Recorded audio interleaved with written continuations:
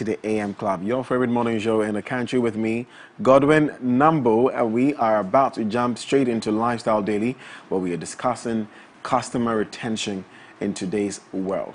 Now, let me quickly read this for you now. Staying competitive in the digital age is no easy feat, because consumers are constantly bombarded with clever adverts trying to convince them to move to another company or service.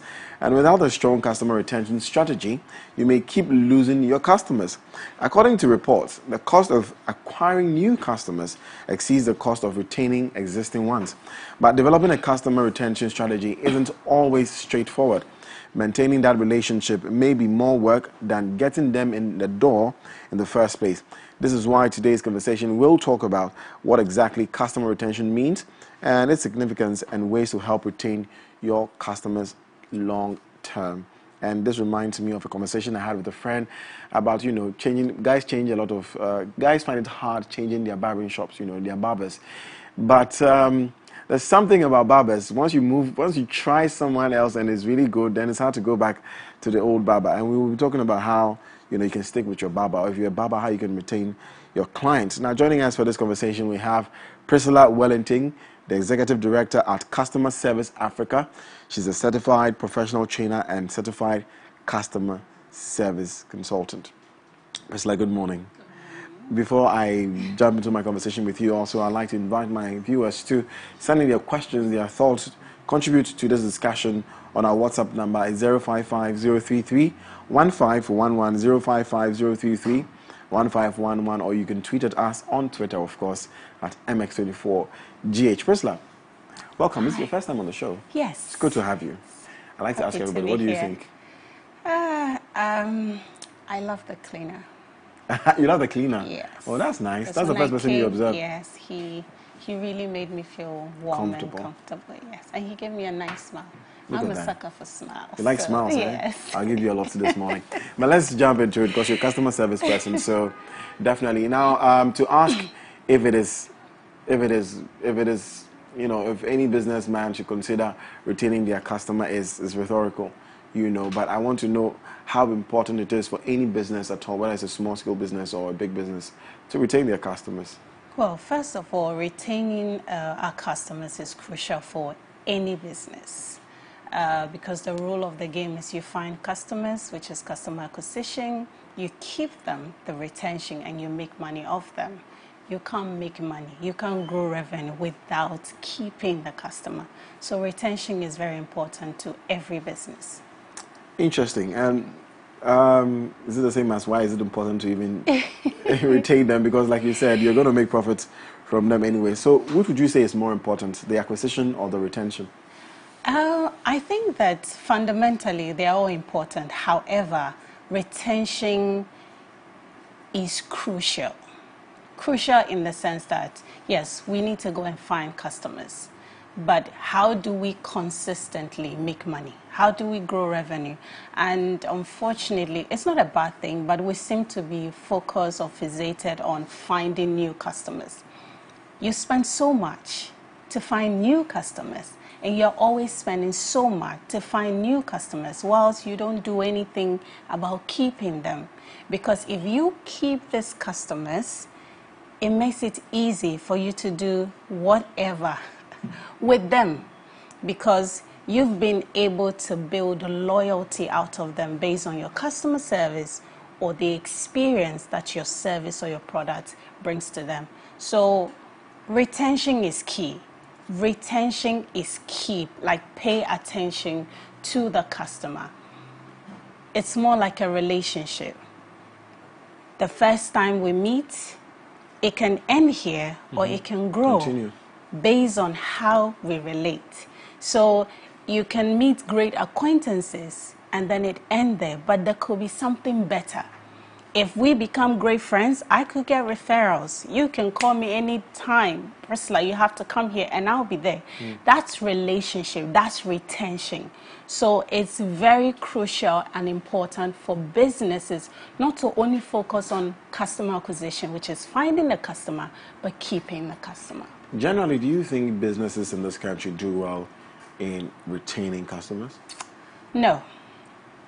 We do well. It's my own term that Ghanaians have everyday customers, but they don't have long-term customers, which is the retention, because we're so focused, and that's why we have bad customer service attitude. Because if we are focused on retention, we will be able to learn from the customer. We'll be able to grow and we'll be able to do better. But because we have everyday customers, so I come today, I have a wow service, you don't know whether I came back or not, or I come back today, you're rude to me. I go and I don't come back. You don't notice because the next day, new people keep coming until eventually you're out of business. And you're like, oh, what happened? Is it somebody from my village? No, it's because you refuse to pay attention to the retention. How many customers are you keeping as you're bringing them in? Are they just coming through the door and going out? Or as they come through the door, you have the ability to keep them. And that's so important. Well, I find that very interesting. Growing up, I remember there are lots of local businesses that sometimes the people there, the business owners are very rude.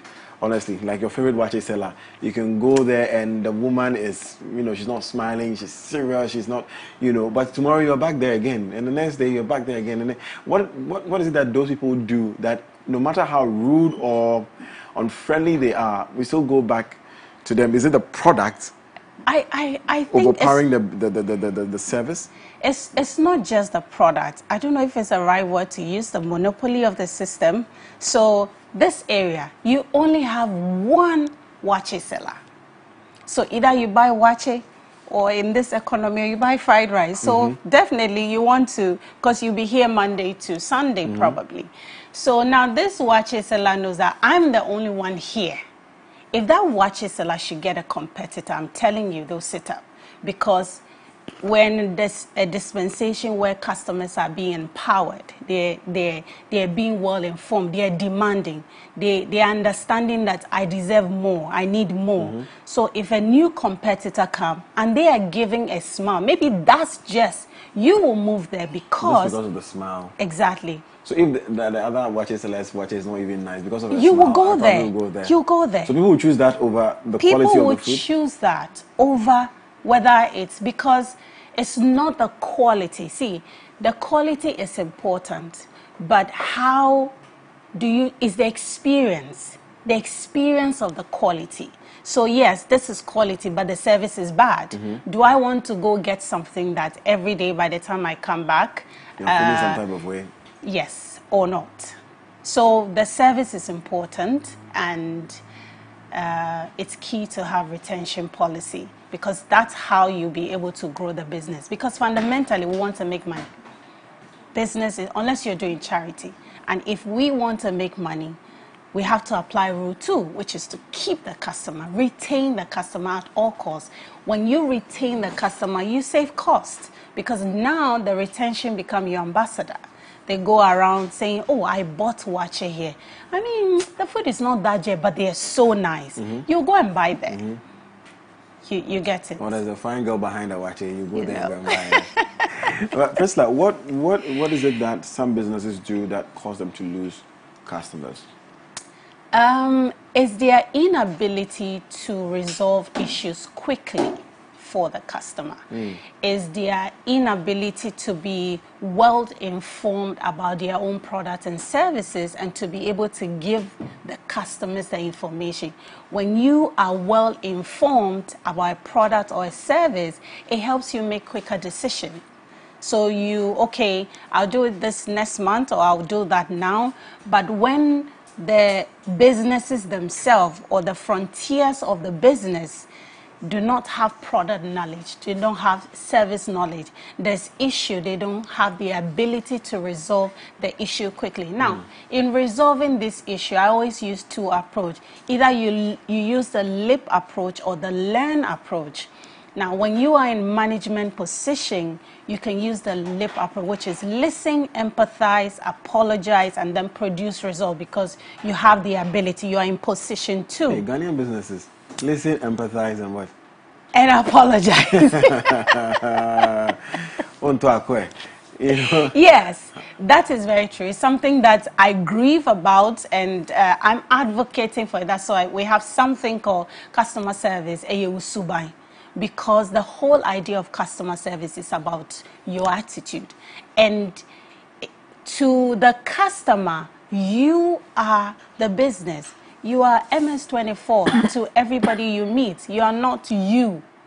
You understand? So when you have that understanding that I am the product I'm selling, I am the service I'm selling, then it makes it easy for you to have hands-on on having solution to the problems of the customer and having the ability to quickly want to solve that for the customer. In that case, what are some of the factors that influence a customer to stick with a particular brand?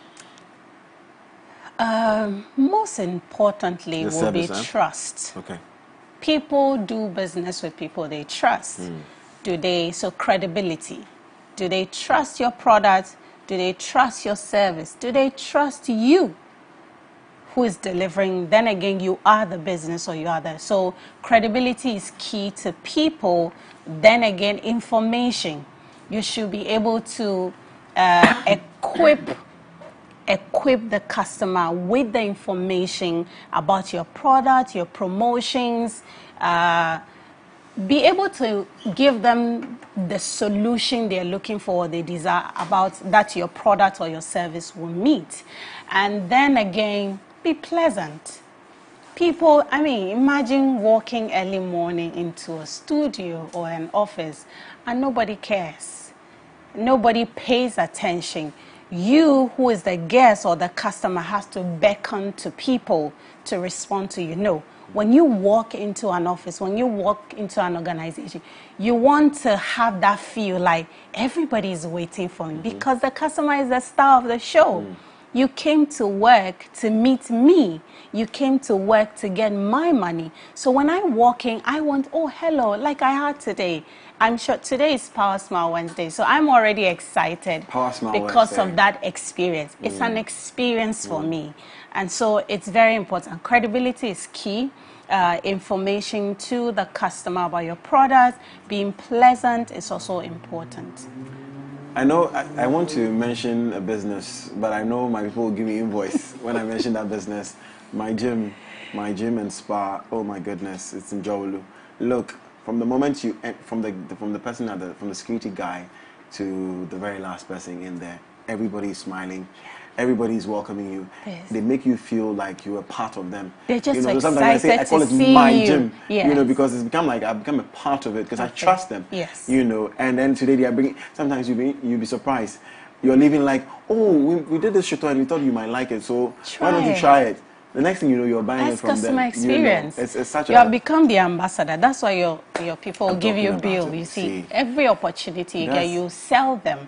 So they will reduce the acquisition cost because they have loyalty out of you. And you do it effortlessly. They don't have to pay you. You have become their ambassador. That's how important retention is to every business. But is it not going to be more expensive? So I have two more questions for you and we fly out of the space. So is it true that it's more expensive to acquire customers than it is to retain them? Absolutely. Because you now have to convince me. Like the new barber needs to convince you to leave your old barber. Well, eventually, when he's able to do that, you will stay with him. However, the process of getting you to trust him and to come to him, all your old barber had to do is to improve upon the service and make you stay. Just let me stay. It doesn't matter the location, where he is. You will go. I've been doing braiding my hair in the same spot in Adenta for 10 years. Wow. Because no matter where I go, it costs me more to go there because I have to go there long distance, give tip and everything. But I enjoy it because when I get there, I like the way they make me feel. So I will go there. I always go there for the experience. And how does a small business, let's say a startup, I just started my food business, small, I don't have money. How do I retain my customers? Work on your attitude first because it's your attitude that will sell the product. So when you work on your attitude, one, and then produce services or design service and product with the customer in mind, not what you think I like. That's interesting. Yes, not what you... We do that most of the time. I think, you know, when you're brainstorming and all of that, you bring your ideas without thinking about the customer. What does the customer want? How would this solve the customer's problems for them? When you have that as a new business, it makes you more creative, and it makes it easy for you to build rapport, which is in neuro terms, it just says that telling the unconscious mind of someone that you can trust them. So it's easy for you to build rapport with new and potential customers just because you have a great attitude, you have a great understanding of customer service, and your product and services are designed and tailored towards the needs of the customer rather than maybe your own fancy. And that's very interesting, Priscilla. Thank you so much. Thank you. So I'm a small business or a startup, and I want to learn more about customer service. How do I reach you?